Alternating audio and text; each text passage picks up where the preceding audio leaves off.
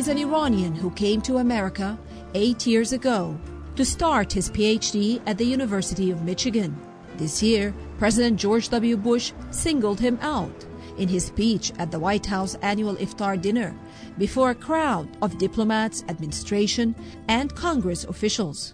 This immigrant from Iran has become one of our nation's most ingenious biomedical engineers. I feel privileged to just, sitting at the dinner table with the U.S. President and just talking to him face to face. Last month, the good professor and his team of researchers at Georgia Tech unveiled an incredible invention that could one day help people with severe disabilities operate wheelchairs and surf the internet by simply moving their tongue.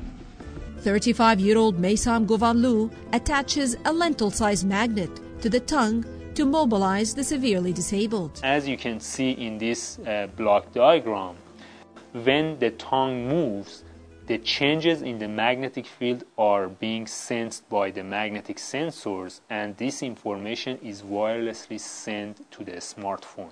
It can translate these tongue movements to any particular command. And that command could operate devices in their surroundings. TV, computer, lights, phone, the wheelchair, the bed.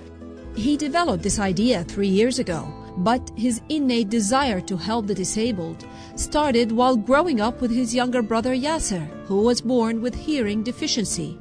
All of that had an impact from early on me deciding to use my knowledge and expertise in engineering in the field of medicine to help those with the most severe disabilities, because in their life I can have the biggest impact, and this is why here I am, and this is what I'm doing. And the kid who liked playing with electronic toys became fascinated with studying engineering.